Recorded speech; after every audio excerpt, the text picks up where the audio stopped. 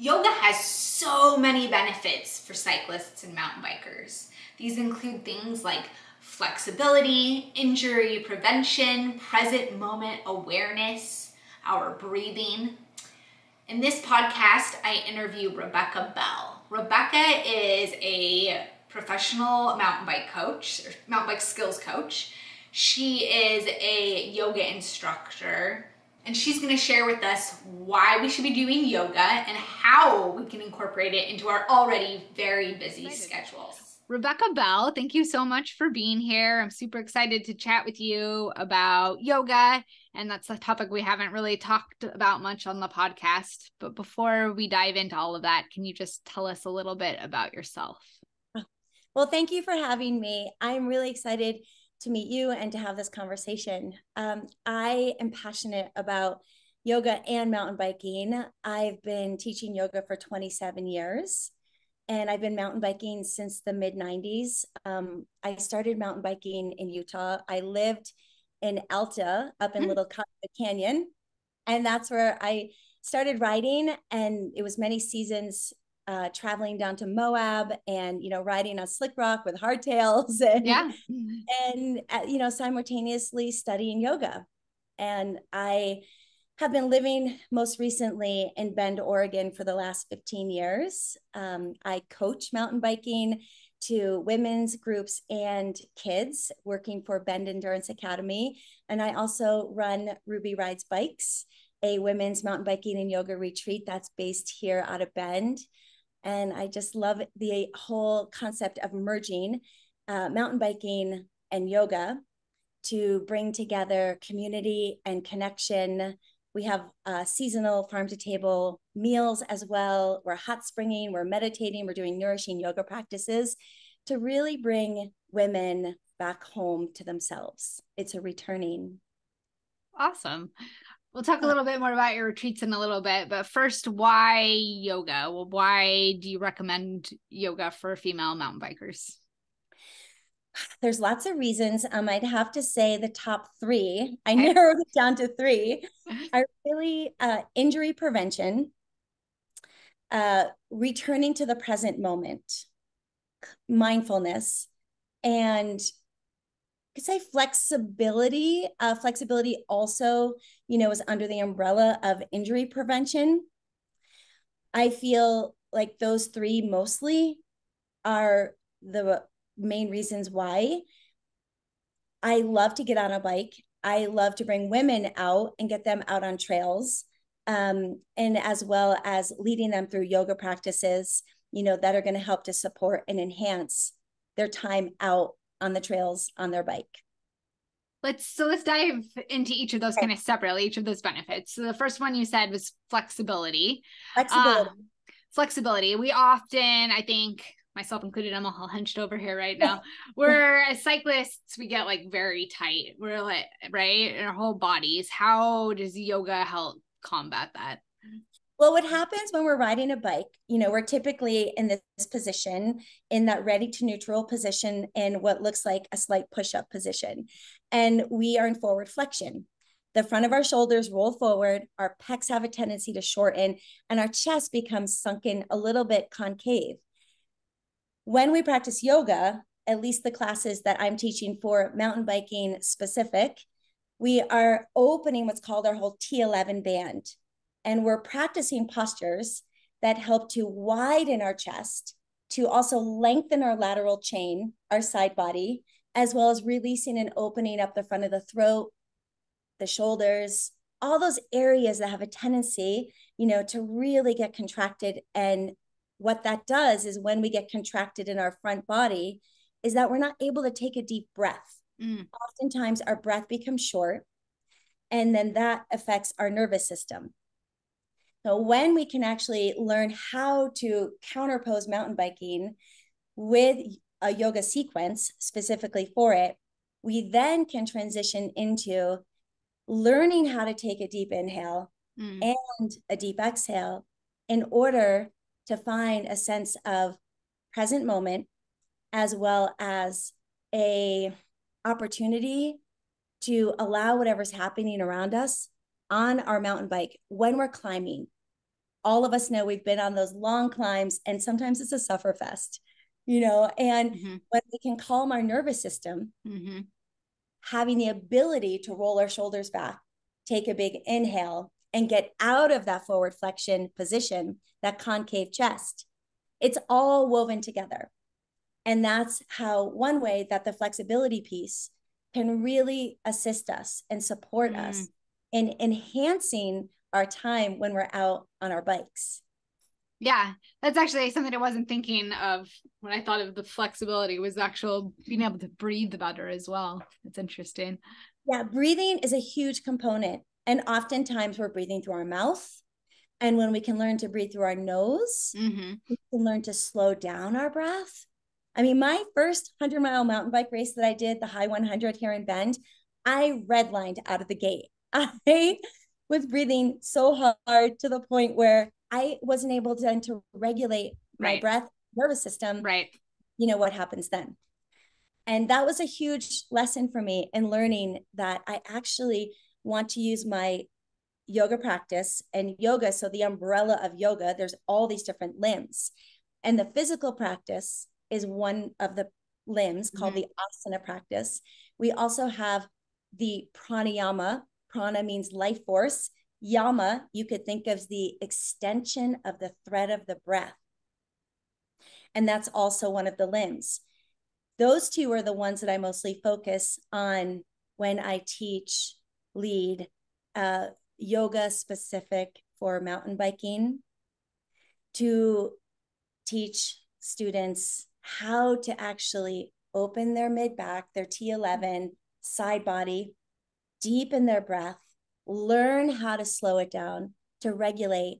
We can surrender and drop into the present moment when we're on those long rides. Or it could be in, like we were just talking about in Whistler in that tech section, when I know for me, I'm following my boys most of the time and I can get in over my head, and then I have to slow down, return to center. And I find that through my breath. Yeah, absolutely. And it's I feel like they're very complementary too, because biking is another way to kind of be in the present moment, right? As is yoga. So in that sense, I think they're very similar. Yeah, absolutely. And that's the whole, I feel like my intention and my love for yoga and for mountain biking is that that's one of the gifts it gives us, is that it's this continuous return, you know, because it is a direct or immediate feedback activity that we do. You know, if you're not in the present moment when you're on your bike, what happens? We all know, right? You know, yeah, you're gonna go down. like I can't be thinking about anything else when I'm on my bike, usually, unless, you know, I might be out in a cross country ride, and then my mind will start to travel. But it's that breath that draws us back to the moment. And the flexibility piece also goes as far as segueing into injury prevention, that, you know, when we do come off of our bikes in whatever way, we fall, we crash, that oftentimes it's that flexibility piece that really prevents the injury. In my experience, I was in King Castle and I was riding this summer, and I came around one of the lower switchbacks, you know, on a corner, and I was going just a little too fast, and my rear wheel slid out on a bunch of loose scree. And sure enough, I went flying off my bike, and I did this huge leap, like into a bunch of bushes, you know, scrub brush. And I almost did full splits, not quite, but I got up, I looked at my friend that I was with, and I was like, that is why I do yoga. Yeah. Because my adductors and hamstrings were able to go into that full extension. And then I also strength train. I'm a big believer in strength training, 2 to 3 times a week as well. But I landed and I was like, oh, it was such a reminder. That's the flexibility piece that then prevents injury in moments like that. Right. Other than, you know, crashing better, what else does yoga do for us in terms of injury prevention? Other than crashing better, injury, well, I think what happens is the repetitive motion. So oftentimes when we're mountain biking, not as much as say road riding or even gravel riding, because we have such varied terrain all the time, but we are in repetitive motion. distance. And so what happens is, as we know, our external rotators, our outer hips, TFLs, can get bound up. And for instance, using that as an example, that when we practice yoga, when we're working into, say, a hip opening practice, and this is the difference between yoga for athletic recovery and yoga for conditioning.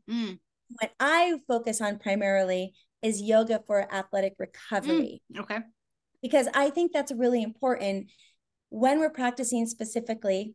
Say our hips become tight because we're in that constant, same repetitive motion pedaling, that when we practice a sequence of hip openers, for instance, that focus on external rotation, that then will bring balance to our pelvis.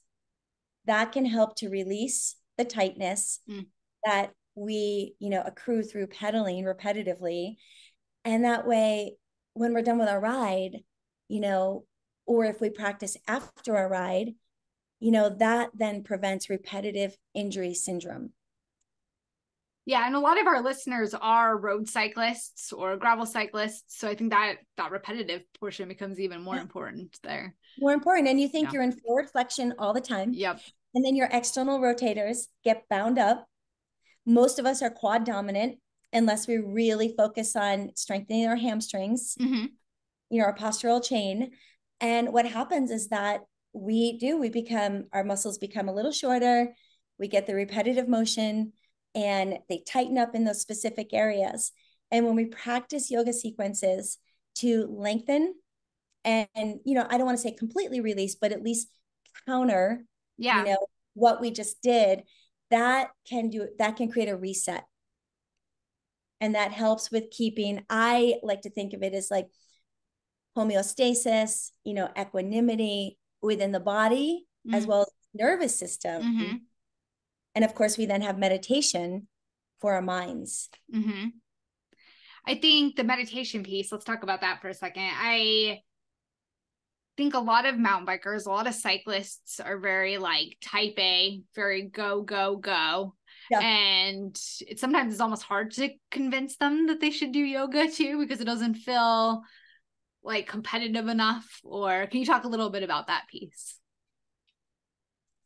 The piece that yoga doesn't feel competitive enough?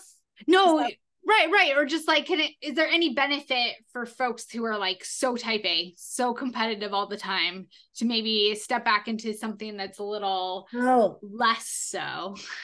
Yes. Well, 100%.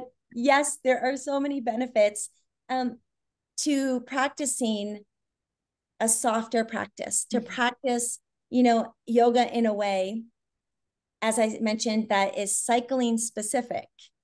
And,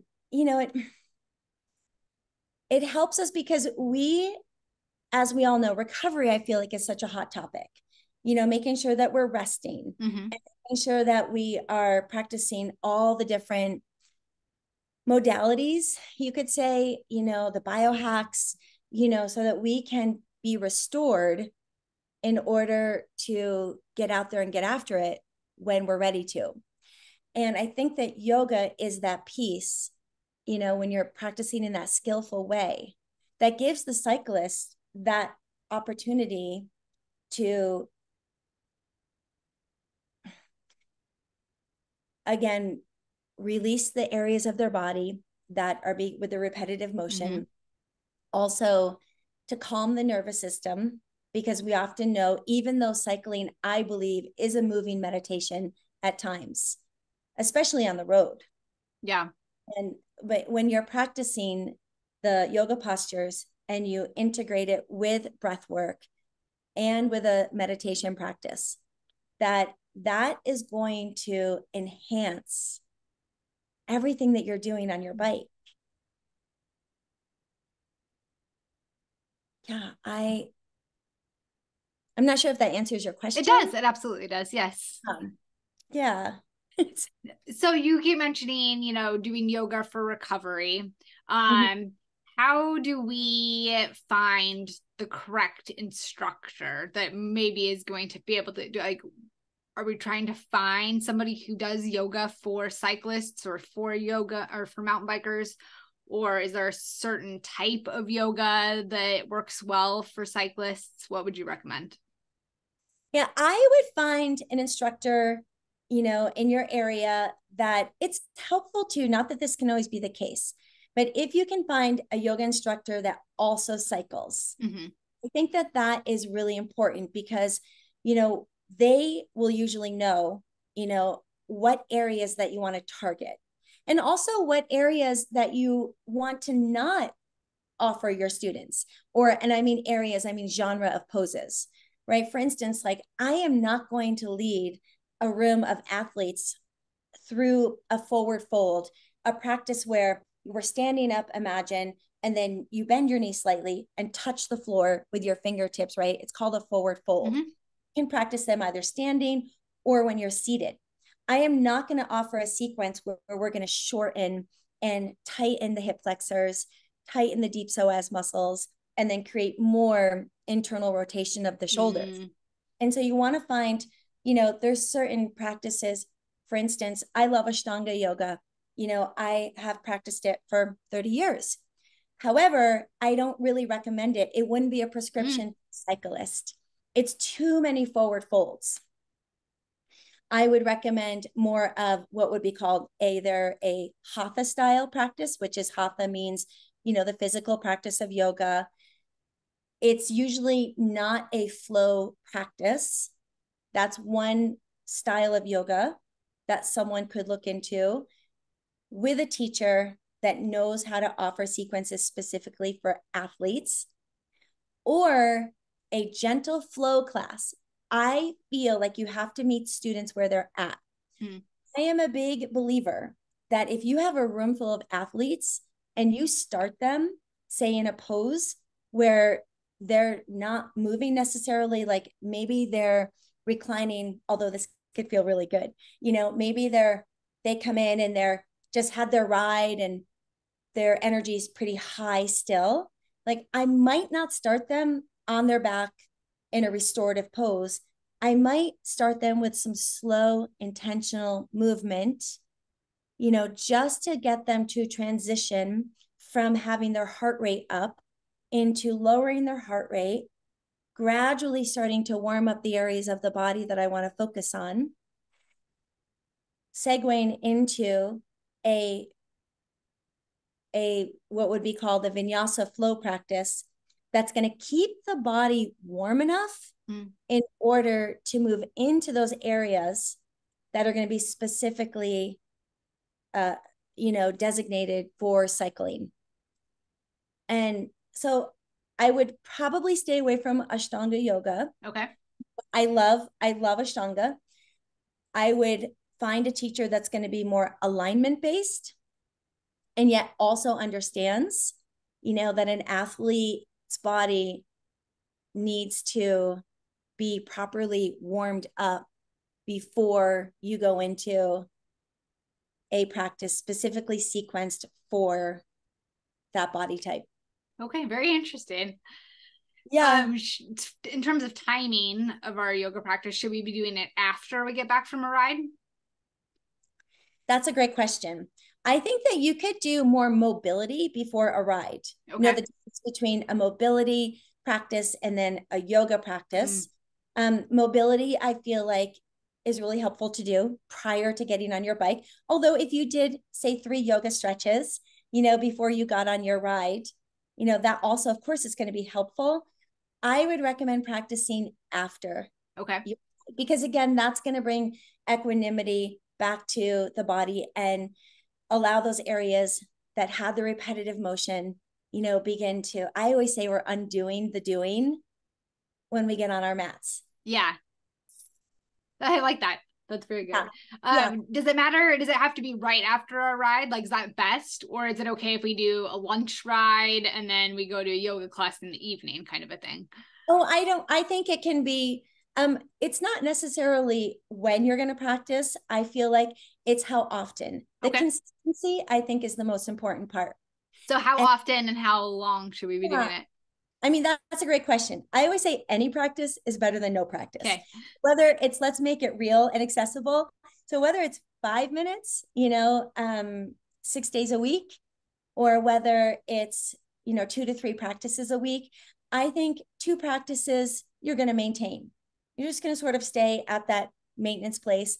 3 practices a week, you're generally going to be able to dive a little deeper into, say, opening up, side body, upper back, hips, quads, especially hip flexors. And let's not forget our feet and our lower legs, calves, especially, and our outer shins, our peroneus muscles, like have a tendency to get really tight in cycling. And it can be anywhere from, 5 to 20 minutes. Again, it's that consistency piece over. It's better to be more consistent than to do 1 practice a week for 60 minutes. Yeah. Yeah. So you're a mom, you're a businesswoman, you do all the things. How do you manage to do riding and strength training? And now we're also adding in yoga. Like, how do we do all of this? How do we do all this? Yeah. Well, the thing is that my mantra is to be kind to ourselves.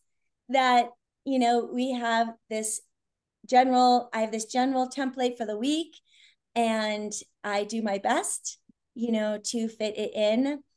For me, it looks like I get it in when I can, meaning that, again, if I go for a ride and I do 3 poses at my car, whether it's on the grass or the parking lot, do a little side body stretch, figure 4, perhaps I do like an L position, I get into my T-spine, even that 3 poses, anytime after, even during, when I first started, I'm such a late bloomer with social media. And when I first started on social media for like a year or 2, I would do little mini sequences out on the trail because that's what I like to do. Yeah. So I might be out on a ride and people are taking a break, and I'll go find,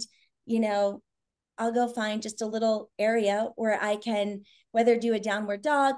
My favorite is low lunges out on the trail.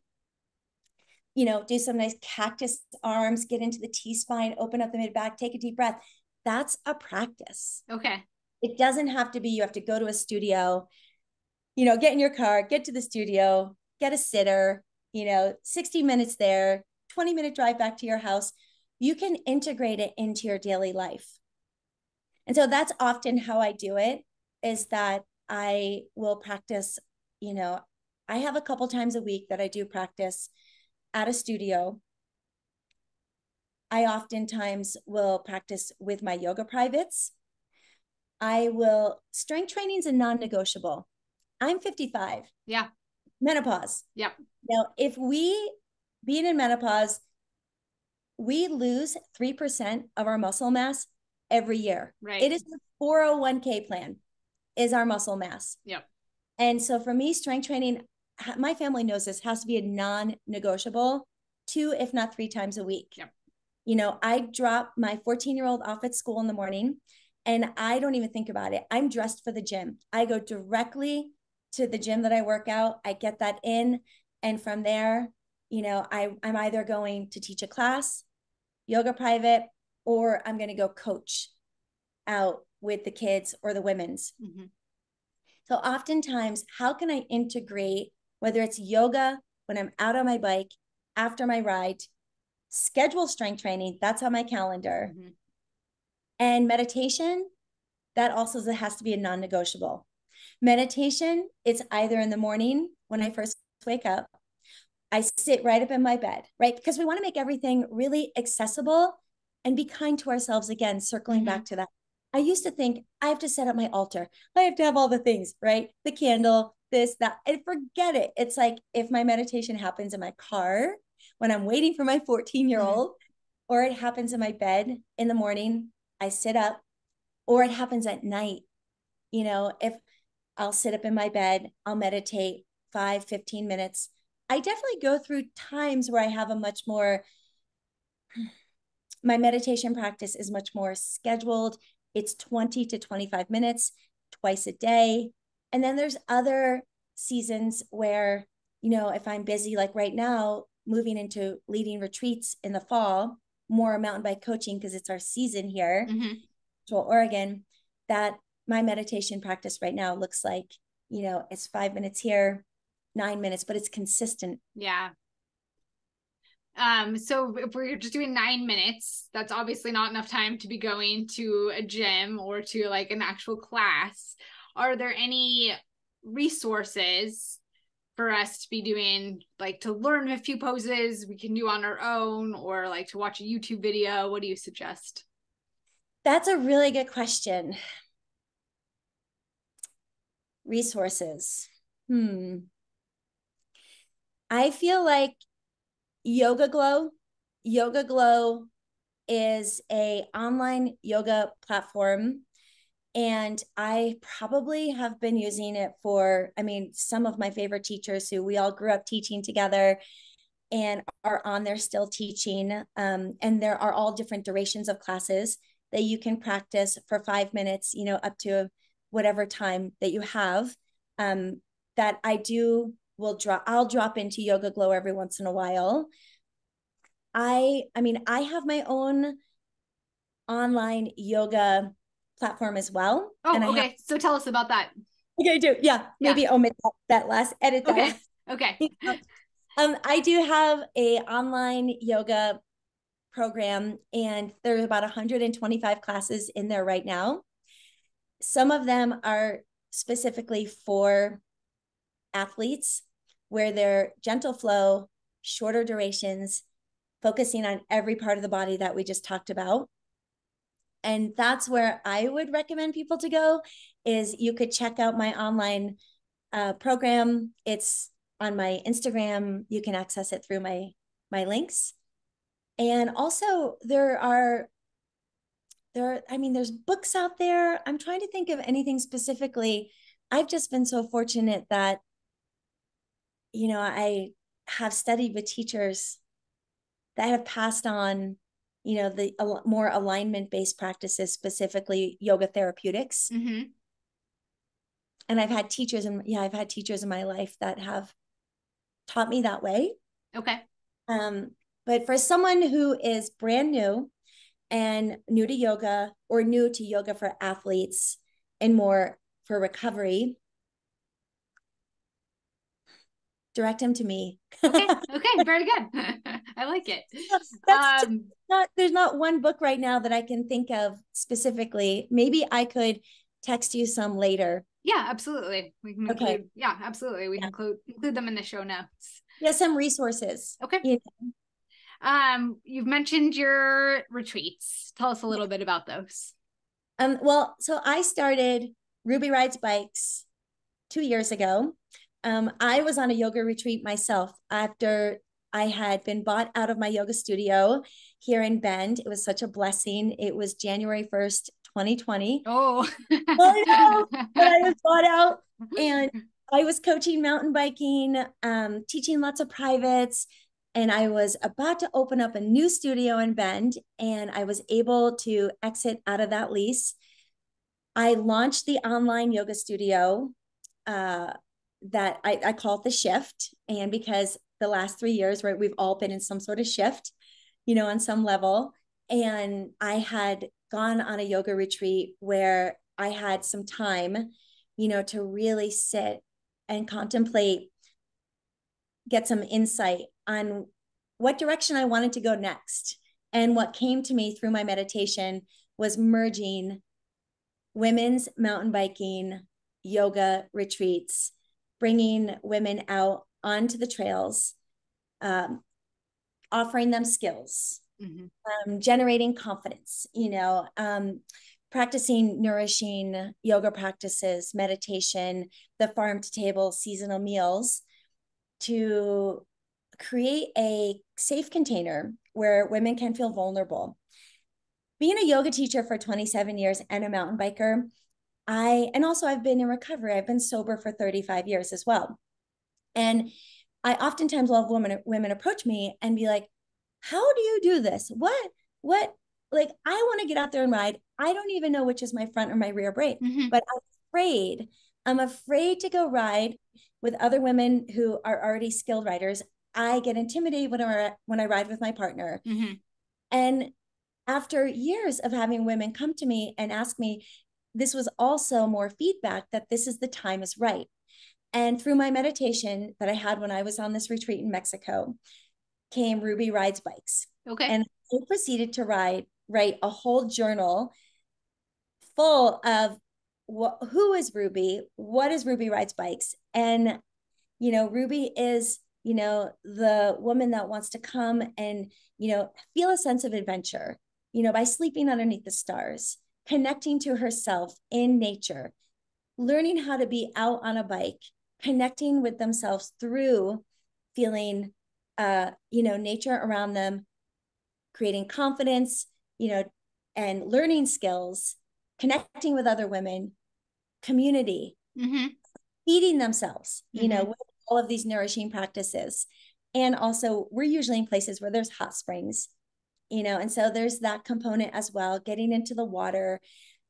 It's a returning home, through nature, connection, community. And I realized after the fact that the acronym Ruby, Ride Your Bike and Yoga. Cute. That's really cute. Thank you. Yeah. And so I recently have created a marketing deck, and I pitched it to Juliana. And Juliana has said that they'd like to collaborate with me, which is really exciting. Super cool. Yes. Thank you. Yeah. And Hydro Flask as well here in Bend, has been supporting my retreats.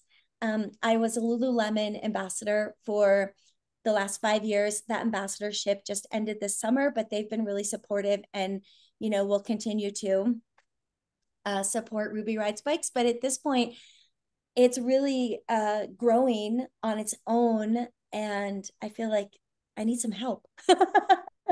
Because like you said, trying to be the product, I'm out coaching, leading, facilitating yoga. Do have a chef. I have brought in another mountain biking coach, but in terms of like tech support, marketing, back end, admin, all of it, we're at this point now where Ruby Rides Bikes is doing well. We've just sold out 5 retreats, and we've started offering signature day series events where women can come and get a taste of what it's like to practice mindful yoga that's going to enhance their experience on the trails. Again, creating flexibility, bringing them back to the present moment, as well as getting them out on a bike, having this 3 hours out in nature, returning, experiencing a farm to table seasonal meal. And those have been doing really well as well. So they're not just in Bend, they're in different locations? They've been only in Bend, but I'm starting to do the signature series day events 2024. Okay. Outside of Bend.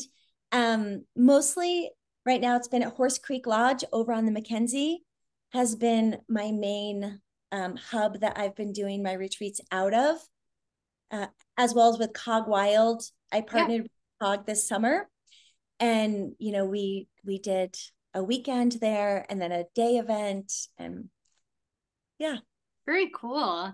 I feel like there is just such a like insatiable demand almost for all of these women's like retreats, but also clinics and camps and events. And it's really cool to see how much it's exploded, and there's continued demand for it.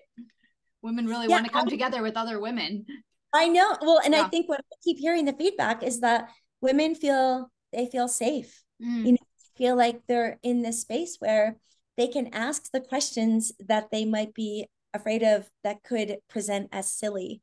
They can be vulnerable. And it's through that vulnerability that I feel like we create trust, we create community. And there's been such a disconnect. I feel like what we've all gone through in the last 3.5 years. And I feel like what mountain biking gives us, as well as yoga, is the space to return, to feeling, like I said a few minutes ago, feeling that connection, feeling connection to earth, feeling connection to spirit. That's a big piece, that I do talk about, that, when we are able to connect to spirit, we're filling that God-sized like hole. Oftentimes we're seeking in all these different ways in our daily life. We're always out reaching for this. And it's that next, that next thing that's going to bring us happiness, or it's that whatever it is, material, and I feel like what my what I'm hearing is that we all want experiences now. We want to be out having experiences, and we want connection, and we want community. And that's what I feel like Ruby Rides Bikes offers, is all of that. You get the experience of being out in nature, connecting with yourself, other women, nourishing yourself with being on your bike, you know, having intentional conversation, learning skills so you feel empowered. Empowerment is huge.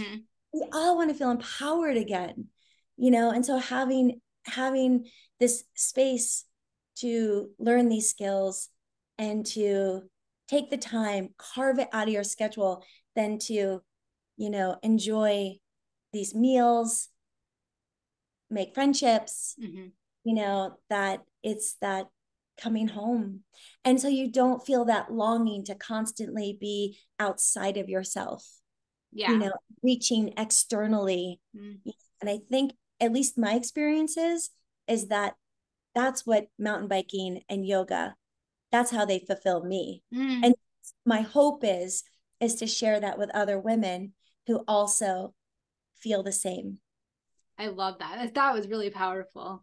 Thank you. Yeah, I've got 3 final questions for you. But first, how can folks come connect with you? How can they learn more about your online yoga and your retreats and all of it? Well, they could check out my Instagram, that I'm always learning because I do it myself, RebeccaBell.flows. Also, I have an email list. I'm starting to build an email list and sending out. Before, I was sending out just seasonal emails. And now I feel like through these retreats, I'm starting to gain some traction.